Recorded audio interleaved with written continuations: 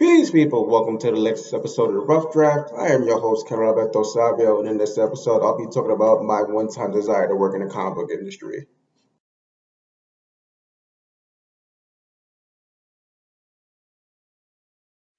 Thank you for tuning into this latest episode of the Rough Draft. For those of you who've been paying attention since episode one, I initially wanted to start my writing career writing in the comic book industry. So I wanted to write and draw my own comic books. Actually, it was born from when I was in junior high school. That was when I first really wanted to get into the industry. Primarily, it was influenced by the comic books that I collected at the time. I mean, it was Marvel. The only DC title that I actually really was into at the time was like Batman and Robin. But primarily, the genesis for what I wanted to do in the comic book industry was pretty much Marvel. Yeah, there was even a brief amount of time where I actually wanted to have my own comic book company. It was like a whole slate of different characters that I had. Like I said, it was primarily patterned after Marvel, so I had a whole bunch of like teams and whatnot. I had a few duos that was more of a like a my nod to Batman and Robin, but primarily it was teams and individual superheroes. I even had a name for my comic book company because at the time I wanted to call it King K Comics. So like I had this whole long slate of different characters that I wanted in different teams. Um, a lot of it was just like with Marvel, how you had like all the mutants and the mutant titles. So like I wouldn't call my characters who were born with powers mutants. I would call them Sapiens. so the other thing about it is like how you had with all the mutants, you had the X titles with the X Men and all that other and whatnot. I didn't call my team. Obviously, I couldn't call them X Men because that was already taken. So I would call them G teams. You know, saying it's short for Sapiens. So that was kind of the thing about it for me. You know what I'm saying? I had a few individual characters and whatnot. I had my take on the Avengers. You said I would have my take on like groups like Alpha Flight. I would have my take on groups like Power Pack that Marvel had, and I would do my own version of them. I even had character, especially for me. This was before the formation of Milestone, which is the main one that everybody knows is supposed to be a diverse comic book company. So a lot of my characters were based on people that I knew when I was growing up at the time. So, like, especially a lot of my friends were Black and Latino, so most of my characters actually were eventually made Black and Latino. I mean, granted, some of my characters, because of collecting the comics, primarily the comic characters are all white.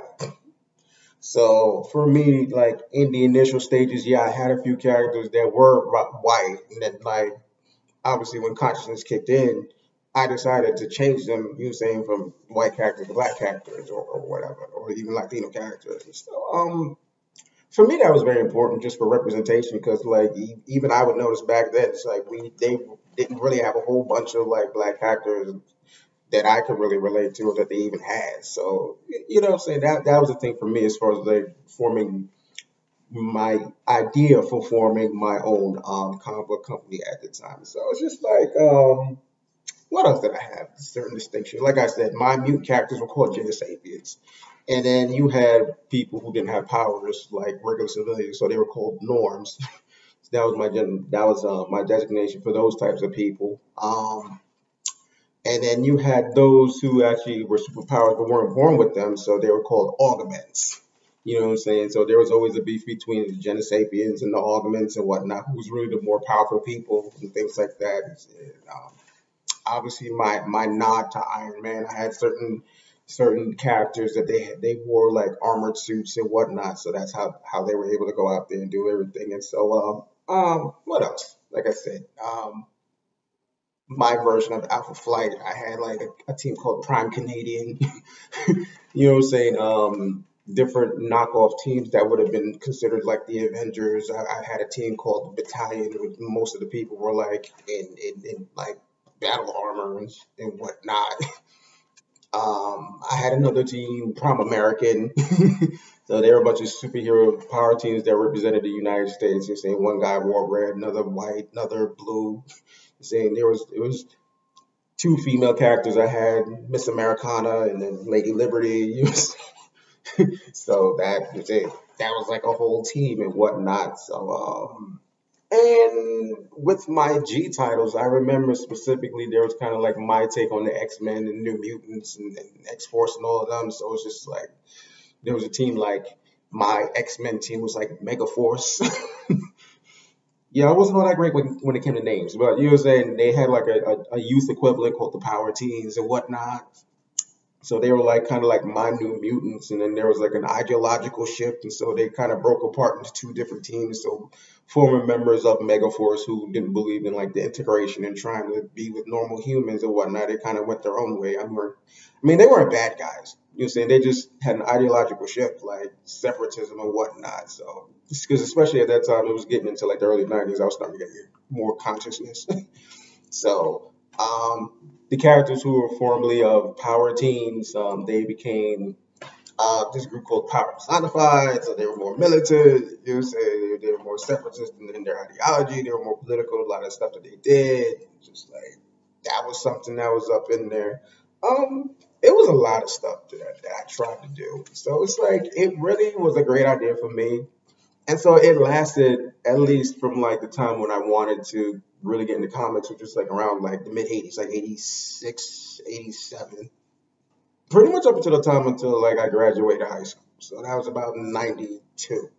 And the reason why that kind of phased out was really because I started concentrating on film and television. It seemed more, I don't want to say realistic, but it seemed that it would be easier for me to get into that field than to do like comic books. And even though I had all these great ideas and whatnot, and not to mention like at that time, since I graduated in '92 and I was going away to college, I had to stop collecting comic books because like all the money I was spending on buying comics, I needed for college. You know what I'm saying? Plus at that time, like comics were starting to get real expensive. They were getting close to like $2 per comic. So it's just like I just couldn't afford to like invest in them anyway. Like I said, I wanted to put more money towards like my college tuition and like my college needs and whatnot at that time. So I mean, it was.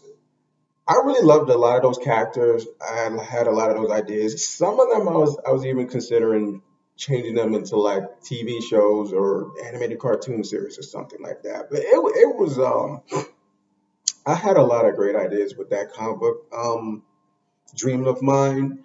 I kind of wish I would have pursued it, but you're saying moving on to film and television, like I could have brought the characters to life. You could have visually been able to see them in action and doing the different type of storylines I wanted to concentrate on.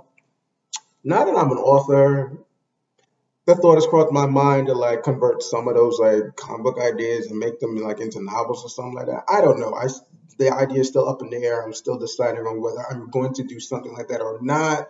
But yeah, that was a great time for me. It was you said I was able to let my imagination run. It was something that I was really into, and like I said, Marvel and DC were like my big influences back then. So like just all the different team ideas that I had. Yeah, you could tell some of them were blatant knockoffs of like certain Marvel groups, but like you said, I had my own individual storylines. To me, they were more.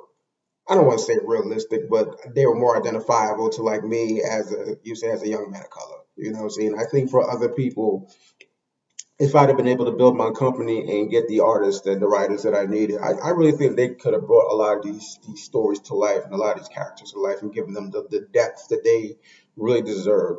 And I don't want to say they'd be able to like rival any of these movies and comic book companies that are out now, like Marvel and DC and Image and all of them. But I mean, I think it would have been able to hold its own, and King K Comics could have had its own space. You see, it would have had its own niche.